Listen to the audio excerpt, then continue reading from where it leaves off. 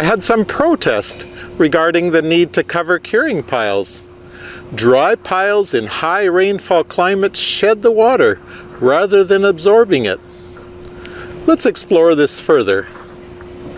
Indeed, depending on the shape of the pile and the moisture content of the compost, the pile sheds water very well. Take a look. Since I made this pile, we had over 750 millimeter or 30 inches of rain. When the moisture content of the compost goes below 50%, it becomes very hydrophobic. It repels the water. This compost was dry, approximately 30% moisture. The compost repelled the water, forcing it to go down the side of the pile rather than down through it.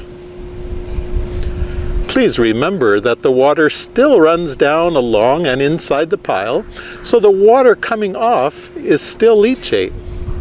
The risk of pollution from these piles remains.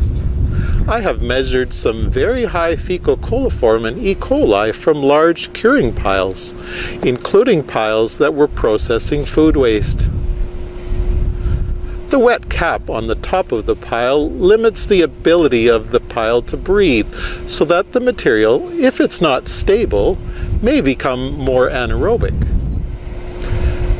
During the summer months, when our compost piles get dry, we like to add water, so the easiest solution is to place a sprinkler on top.